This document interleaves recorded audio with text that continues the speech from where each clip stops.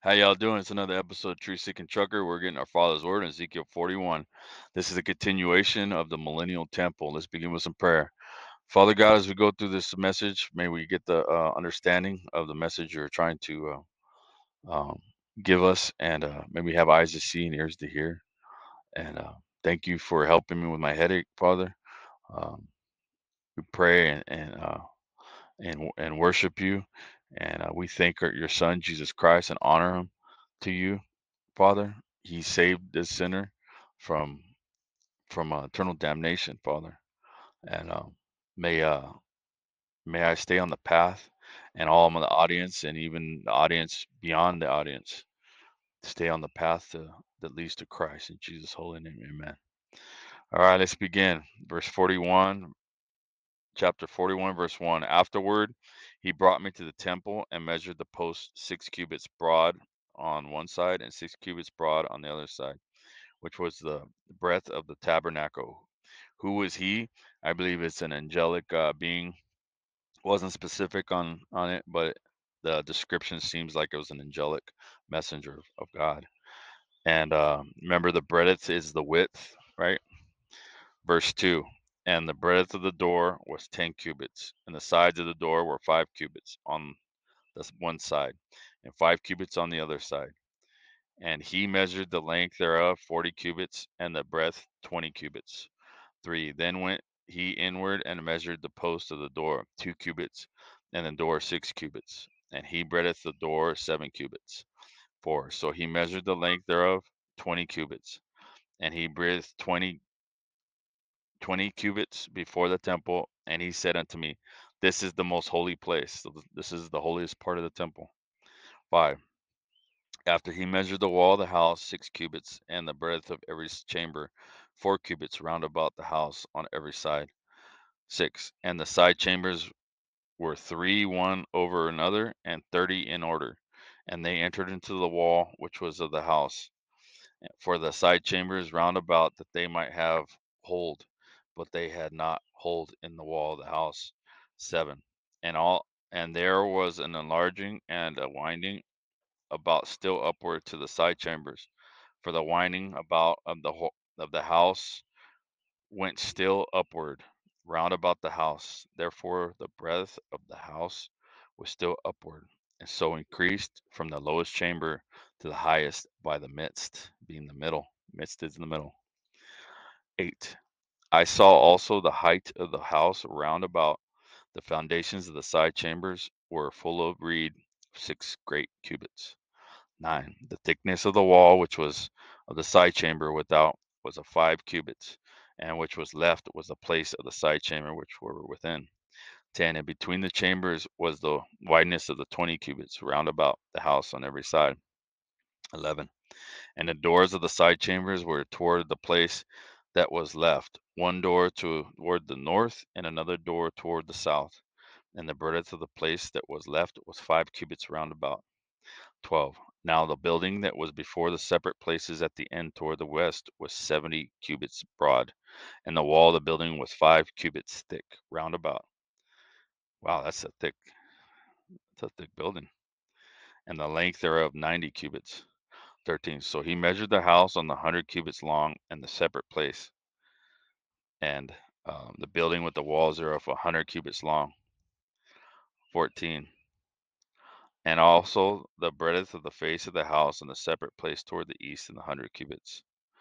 15. And he measured the length of the building over against the separate places that were behind it, and the galleries thereof, the side and the side of the 100 cubits, with the inner temple and the porches of the court. 16. And the doorposts and the narrow windows and the galleries round about, and the 3 stories over against the door, sealed with wood round about, and from the ground up the windows, and the windows were covered. Now it doesn't mention the wood, what kind it was, like it did in first Solomon's temples, right? And the second temple of King Solomon. Was that the second temple? Yeah. 17. To that above the door, uh, even unto the inner house without and by the wall, round about within and without by measure.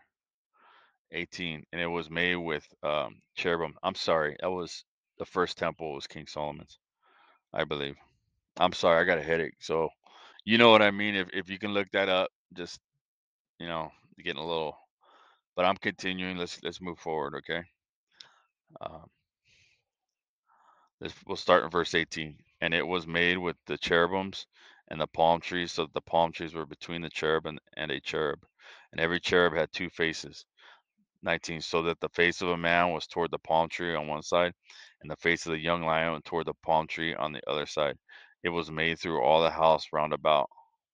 20. And from the ground to until above the door were cherubims and palm trees made in the wall of the temple. Remember the living creature was had four faces.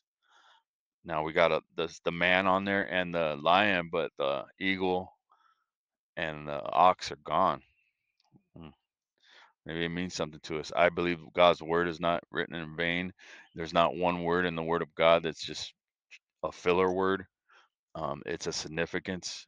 What it is right now, I don't know. I don't know yet. But it's light bulbs, breadcrumbs. Go follow it. Um, 21. The posts of the temple were were quarried, and the faces of the sanctuary that appeared of the ones that appeared of the other. 22. The altar of wood was 3 cubits high, and the length thereof 2 cubits, and the corners thereof, the length thereof, and the walls thereof were of wood. And he said unto me, This is the table that is before the Lord. 23. And the temple of the sanctuary had two doors. 24. And the doors had two leaves, a piece, two turning leaves, 2 leaves for one door, and 2 leaves for the other door. 25. 25. And there were made on them on the doors of the temple cherubims, and the palm trees like were made upon the walls, and there were thick plank upon the faces of the porch without. 28. 26. And there were narrow windows and palm trees on the side and on the other side, on the sides of the porches, and upon the side chambers of the house with thick planks. Now we see these palm trees that are mentioned. Um, and I had a, a a thought pop in my head, and like the palm trees when Christ entered the the city, when he first entered Jerusalem, and they laid palm trees on the in his path, and and he rode a donkey into the land, into the city, right? And representation of the ancient world, when a king came into a city on a donkey, it was to come in humbleness and also as a sign of peace. He wasn't coming for war. But the second coming of Christ, he's coming on a white horse, and he's coming to destroy the enemies of God. So just know that the significance of and the differences between that. But that's what I seen with those palm trees. When I just read that, I thought it was awesome. I wish I would have. Um, I wish I would have done something. Well, we're only 8 minutes into it. Let me get my phone real quick and um, check it out. Maybe we can read it real quick, right? This is a short study.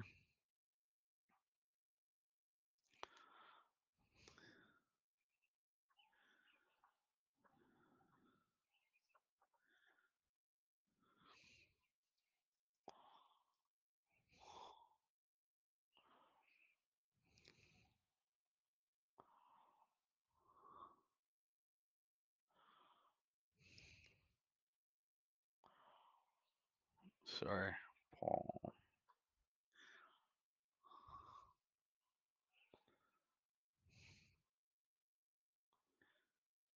4. Give me 1 second.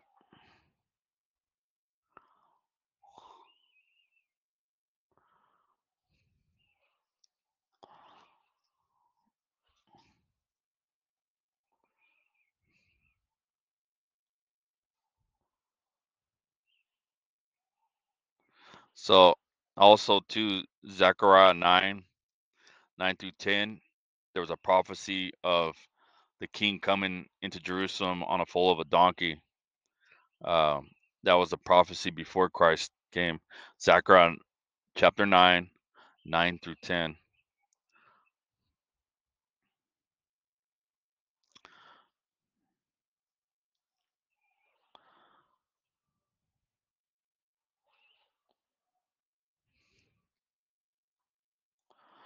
Yeah. So yeah, I was kind of